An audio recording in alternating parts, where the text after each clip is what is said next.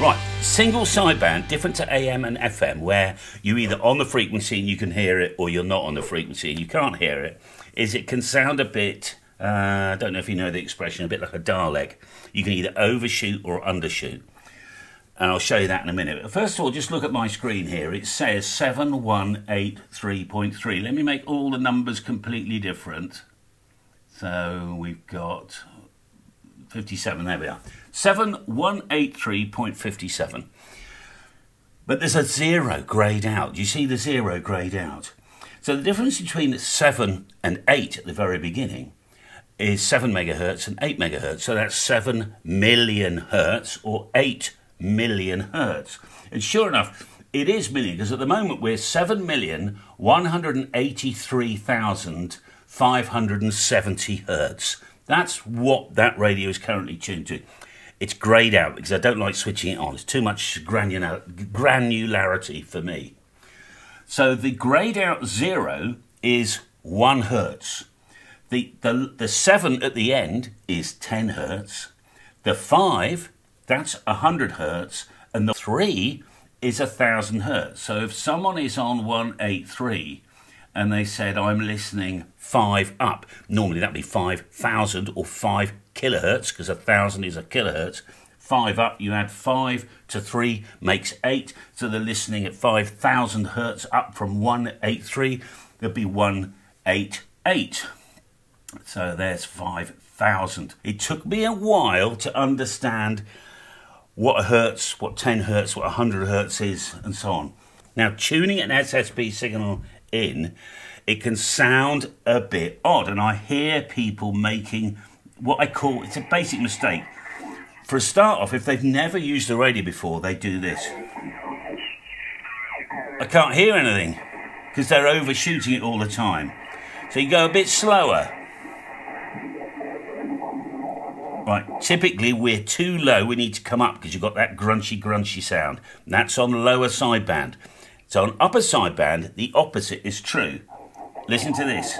If you look away from your display and start tuning,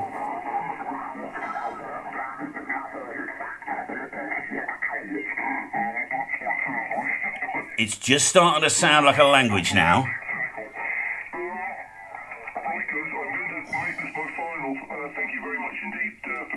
Interesting to know what frequency is actually going to be on. I'm not looking at the screen. Our Christmas tree, which we got yesterday, it's been sitting languishing in a corner at the moment. It needs to be put up and decorated. I reckon he's there. I'm hoping that 7-1. Oh, sure enough, he's a bit high. Do you hear that? Happy birthday to you. I had mine a week ago. So that's more like it. We're only 10 hertz away. Because sounds weird, that, doesn't it? As does that.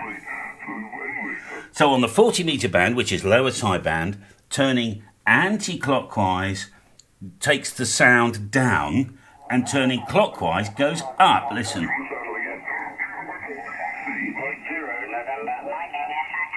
Right, and that's clockwise. On the 20 meter band, which is generally upper sideband, the opposite will be true. So, but you can practice by going to 40 meters, and if you hear a high pitch sound like this, you know to go anti-clockwise with the VFO. And then have a competition with yourself and tune it in by not looking.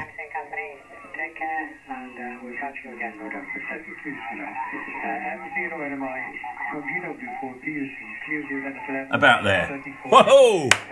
I'm cock on.